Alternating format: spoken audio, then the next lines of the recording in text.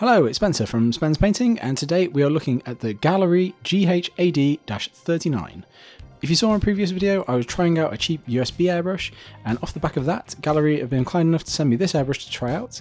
This is a $50 airbrush, so it's not that much more expensive than the previous one. Obviously, this does require a separate compressor, but yeah, we're going to test it out and see what it's like. So, open up the box. The box looks quite nice. It's a nice quality box, which is kind of nice to hold your airbrush in, I suppose.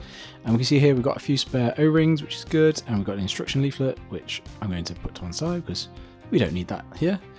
Out of the box, straight away, the airbrush, it feels really good quality. It's nice and heavy. The materials feel nice, and obviously it's nice and shiny. So this airbrush is a dual action airbrush. In the previous video, that wasn't dual action, that was single action. So with dual action, up and down controls the air, and forwards and backwards controls the needle and the paint. This airbrush comes with two hoppers, which are both metal, and they screw into the airbrush on the top here, and have lids, which I never really leave the lids on there because I never fill the hoppers to the point where it's needed. You can see it on inside there, that's the needle. This airbrush comes with two needle sizes, 0.35 and 0.5.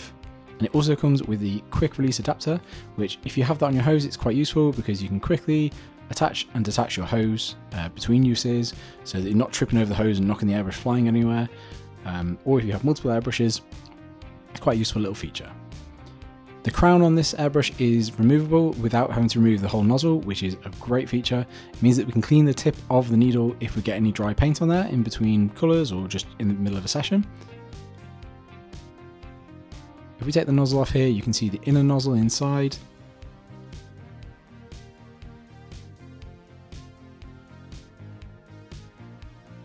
Gaahleri say that their nozzle is a new designed self-centering nozzle. I'm not sure how accurate that is, but it seemed to work, so yeah. At the rear of the airbrush, we can see we've got the cutout here in the back section, so you can see the chuck and the needle. If we unscrew that back section, obviously you can see the needle a bit clearer and the chuck, so that gives us a bit more access. And obviously that's what controls the paint going backwards and forwards out of the airbrush. If we put this back section back on, you can see we have the adjuster on the rear end, and what the adjuster does, it basically puts a block next to the chuck so that it stops the needle moving back further than we want it to. This isn't really a feature I use because generally I rely on my finger control to control the paint flow, but I know some people like it as a limiting factor, especially if they're using thinner paints or trying to do really fine detail work, because it means that you literally cannot push the needle further back than you want it to go. Not really a feature I use, but I can see it's useful for some people.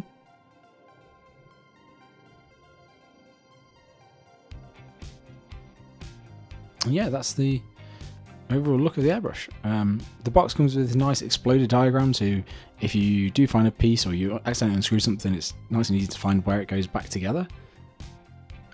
Inside the box, as I said, we've got two needles with this one, so that inside is the 0.5mm there and the nozzle to use it, because when you have different size needles you do need a different size nozzle because the needle goes into the nozzle, which kind of stands to reason.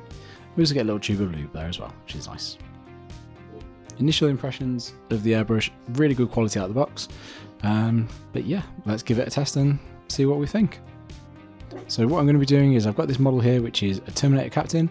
I've already primed it up and sprayed with some blue and gold, but I'm going to reprime it in black and then I'm going to paint over it with some other colours.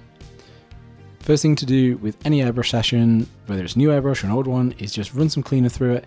This helps to lubricate the parts inside the airbrush so that paint, when we come to painting, won't stick to the internal parts, but it will come out the airbrush nicely. It's just one little quick step to help keep an airbrush cleaner, really. So what we do is put some cleaner in there, spray it through the airbrush, and we're good to go. We're going to be using the Vallejo Model Air Black here. This is the paint I use for priming pretty much everything. The whole Vallejo Air range are really, really nice to use straight out of the bottle through the airbrush. This is kind of just the very first test. If this paint didn't come out of the airbrush here, we would probably be onto a dud airbrush, so yeah, it's obviously a good sign that the primer does come out of the airbrush, but yeah, not really expecting anything special from here. From here, what we're going to do is we're going to slowly work up through some greys into white, just to create a nice sort of zenithally white armor effect on the model. So we start off with a dark grey, and then we work through into a light grey and then into white. And basically, as we go through, we're adding more paint into the hopper, which generally isn't something I do. I try to mix outside the hopper and then put it into the hopper and spray from there. Generally, because if you do mix in the hopper, it's kind of a recipe for getting some clogs and stuff, because you're leaving the paint inside the hopper for longer and it gives it more chance to dry and clog. So if we can get through spraying through all these greys into the white without any clogs, that's kind of a good sign. And when we're mixing, all we're doing is we put the paint in the hopper and then we put a finger over the nozzle, pull the trigger back so that pushes air into the hopper and mixes the paint around a bit there, and then we're giving it a swizzle around with a brush as well. Finally, we're coming in with white. White is notoriously hard to airbrush with because it spatters everywhere, but when we're spraying it over a grey, it comes out quite nicely. So yeah, overall initial impressions, just using base paints and working our way up through that zenithal. The airbrush feels really nice to use, really simple, no complaints there. Now we're going to go over to a bit more fine detail stuff. So we're using the game air paints here, which are the same as the model air paints from Vallejo. What we're going to try and do is be very controlled with this, and we're going to try and spray in the cape and his right arm, our left arm as we're looking at it, and we're going to try and do this without getting any paint onto the white armor. So it's a bit of a task because obviously it's going to show up like a sore thumb if we do, and we're going to get as close to covering the area as possible without ruining the white that we've already done. This is going to be a good test of seeing how delicate we can be with the airbrush, and it's mainly a reflection on your trigger control, but if you have a bad trigger, it's harder to be controlled with it than it is with a good trigger. So yeah, obviously being controlled with the trigger is the main thing here, but if you have got a bad trigger, it's going to be hard to be controlled. So we can see the airbrush is performing really, really well actually. We're not getting any red anywhere we don't want it to be, and we're slowly building up those red coats on that cape, and yeah, it looks really nice. And go over to the arm, and yeah, similar story. We're getting a really nice red coat on the arm and on that cloak without overspraying too much, and yeah, the trigger is really, really nice. It feels really good to use, and yeah, overall really happy. To finish off the white armor, if you're going for a clean white armor look, you might want to just do some brush work on some white highlights. Also do some scratches with some white and some Rhinox hide on there just to, give it a bit of extra pop. I'm not going to go through all that for this because I'm not showing you an armor tutorial here. I'm showing you the review of the airbrush. So yeah, I think the airbrush is really, really good quality, really easy to use, and yeah, it feels really nice. So obviously a big part of airbrushing is keeping it clean, which is, it's huge. One of the good things when it comes to cleaning is that we have got this little diagram so that if you're unsure about where anything goes when you're taking the airbrush apart to clean it, you can always refer to this diagram and go, oh, okay, right, that's where that needs to be, or, that's where this part has come from if something doesn't go together well. So this airbrush is fairly typical of airbrushes that you would see. It's got no real surprise parts in there. Everything is, pretty standard really. So when I clean, generally what I'm using cotton buds with airbrush cleaner, putting some airbrush cleaner on the cotton bud and then just rubbing it over the surface. So what we can do is we can take the needle out. When you take a needle out of the airbrush, always push it from the back of the airbrush through the front. What this does is it prevents any paint particles that are stuck to the airbrush from getting pulled back into the internal workings at the rear of the airbrush, which paint should never get to that point. And yeah, what we're going to do is take everything apart here, take the nozzle out here, give it a good clean.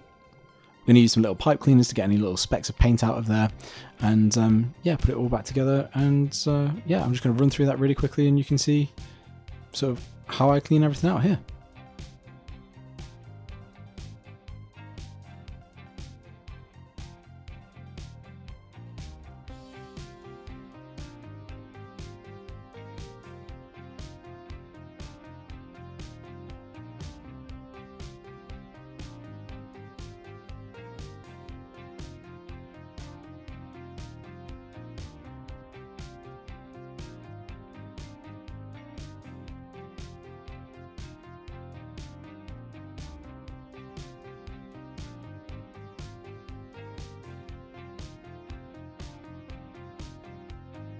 So as I said, we can use some pipe cleaners as well as the cotton buds to get into any sort of tubular areas where we want to get a good scrub. Yeah, just basically once we've cleaned all the areas off, we can put it all back together again.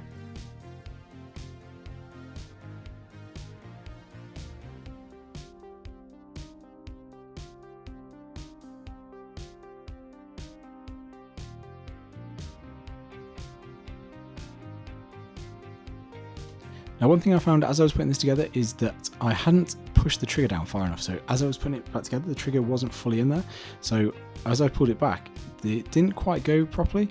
And what I found is that the internal part where the plate that the trigger pushes against, that had come out. So I had to basically take the airbrush apart a bit, which with the help of the diagram in the book, the diagram in the box made it really easy.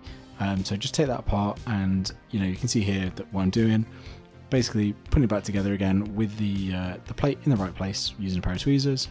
And yeah, that was the only sort of technical issue I had with the whole airbrush, just that I hadn't put the part in the right place when I was putting it back together, really. So my fault, but yeah, that was the only stumbling block I had in the whole experience of using this airbrush.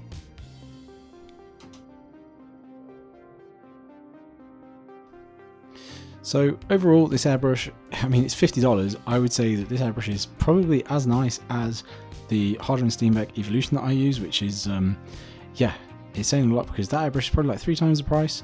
Comes in a nice box, this one does. Comes with some nice features that the other ones don't. Really solid build construction.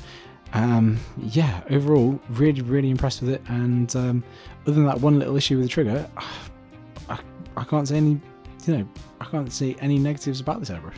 So if you're in the market for a new airbrush for less than $50, I would certainly recommend looking at this one.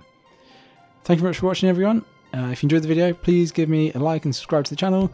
It means a lot. Thanks very much. Bye.